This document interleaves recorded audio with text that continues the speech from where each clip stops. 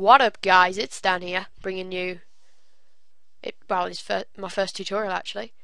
So let's jump right into it. As you can see, this tutorial is going to be about the random effector in Cinema 4D, and I actually use it for my newest intro at the minute. So here we go. I'll just show you a preview. And as you can see, what it basically is all the text flying in randomly, and as the camera comes across, my YouTube link comes in at the bottom. So let's get started.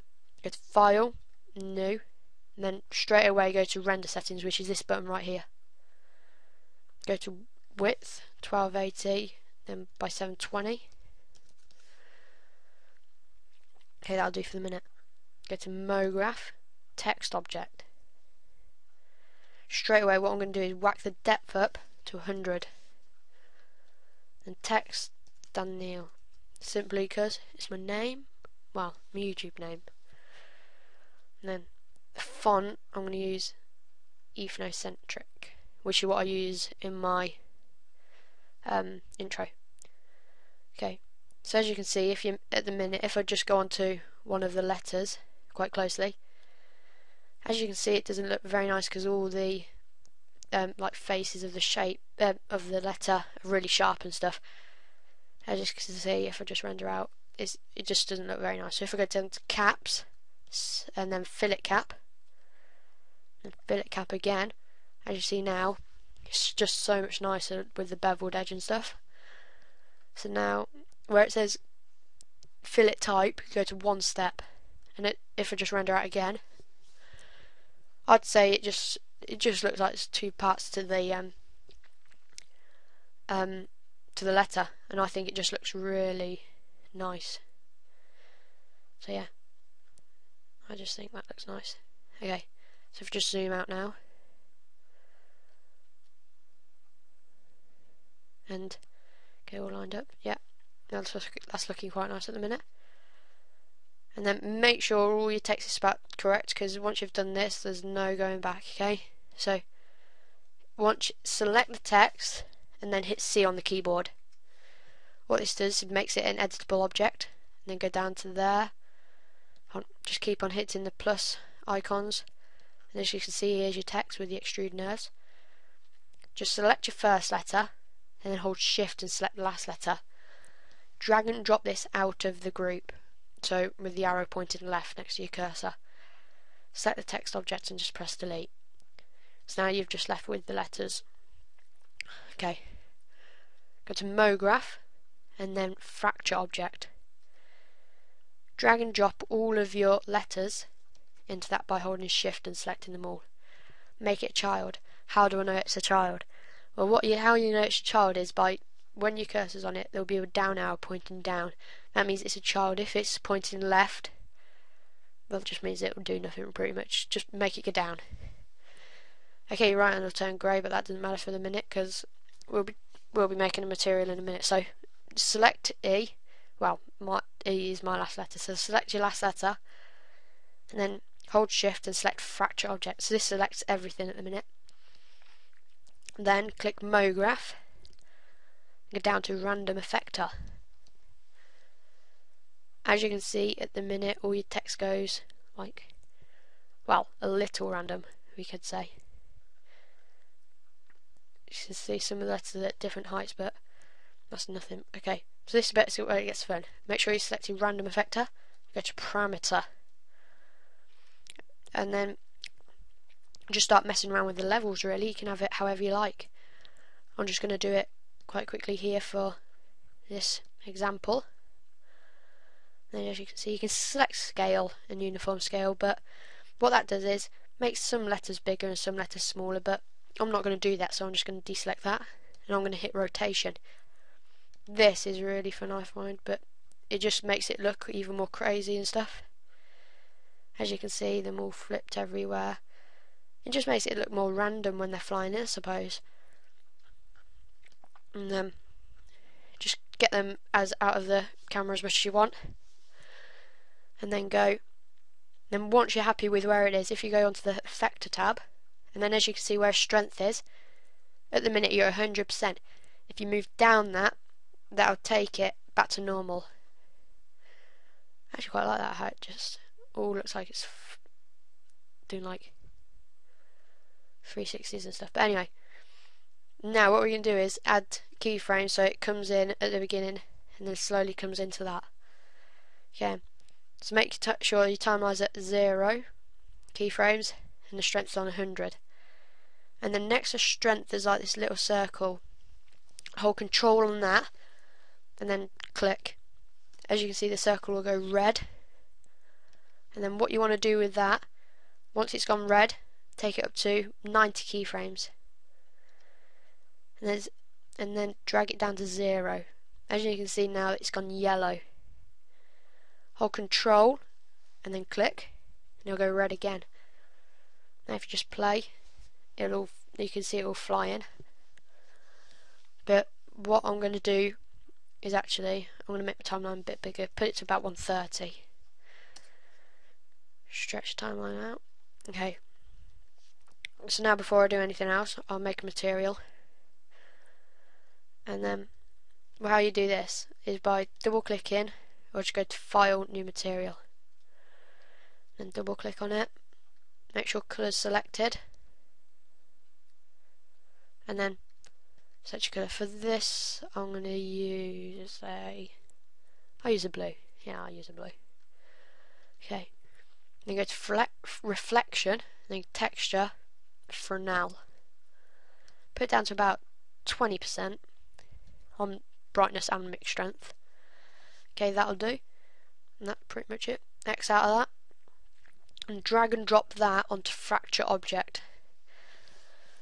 Okay, that's looking pretty nice at the minute.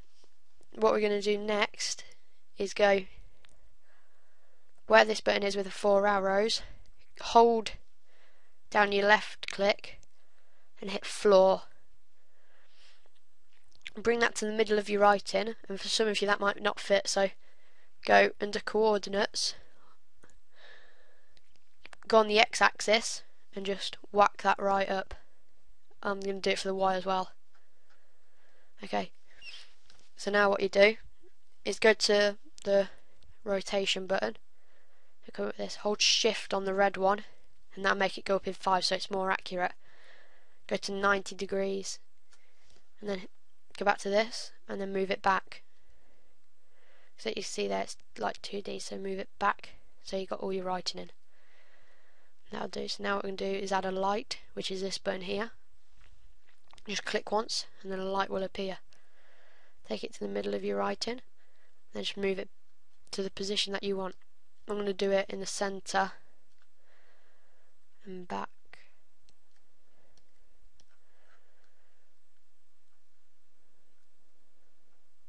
Okay, that'll do. As you can see now, I'll just go back to my text and see what that looks like.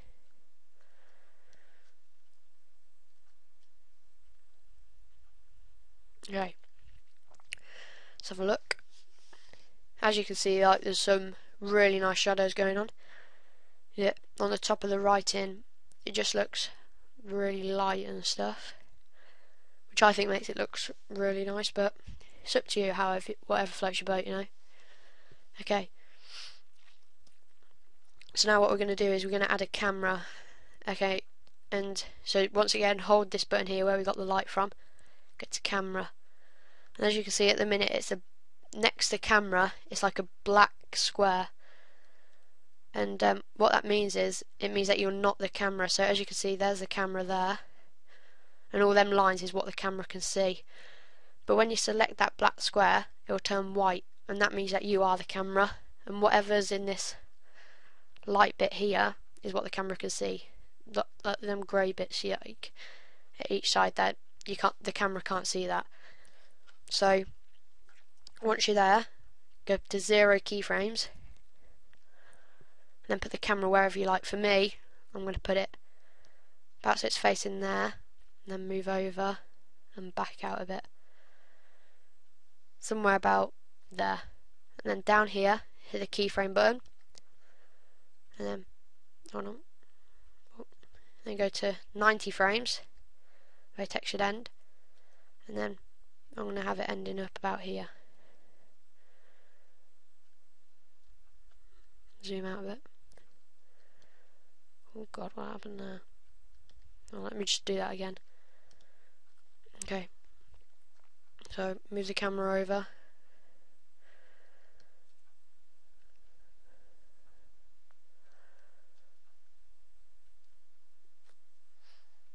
Yeah, I'll have it about there. Let's hit the keyframe button again. And take it all the way up to the last frame, which for me is 130. And I'm going to just rotate it again so I can see the whole text now, as it has all just came in. Okay, so about there, that's looking quite nice. So then just hit the keyframe button again. Now as you can see, it all just goes flying in. So for me, between 90 to 30 frames is when my YouTube link would come in with my name and stuff. So yeah, that's pretty oh, and then this, what we've just got to do is I'll just go over some render settings again. So it's this button here, and then make sure you go down to frame range, all frames. So that's 0 to 130 in my case. Then go save, then file where the three dots are, save where you want it to be. I'm going to save it to the desktop and name it tut, just for this example. And same it a format, go down to QuickTime Movie. That looks alright there. Multipass, nothing there. Anti-aliasing or something. Where it says geometry, well, first of all, this pretty much just means about the shadows and stuff. So I'm going to go down to geometry and then go best. Instead of minimal, well, keep minimal level as 1 by 1, max level 2 by 2. This will increase render time, but if it's just a picture, I'd say maybe go 4 by 4 if you've got a lot of shadows, but because it's a render of a movie or an animation even, it's going to take quite a while. So I'd say just go down to 2 by 2. And yeah, looks like you're ready to go.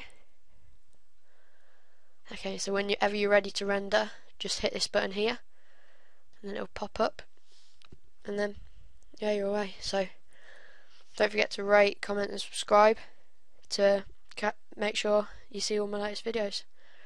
So thanks for watching. See you later.